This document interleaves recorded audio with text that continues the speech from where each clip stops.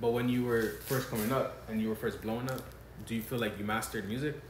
Like When I was no. When I was first blowing up, I was still trying to find my pocket. I was still trying to find what my lane was. But did you put like a lot of hours into music first? Yeah, I was skipping school to record and all type of shit.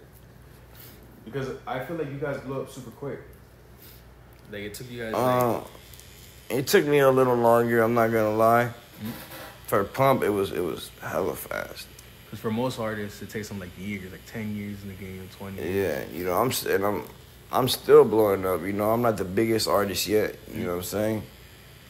But you know, I have big dreams, and I think I have a bright future ahead of me. I'm still blowing up, and I like the way I'm blowing up. I wouldn't want to blow up super fast and and it's gone. You know, I'd rather let it build. You know what I'm saying?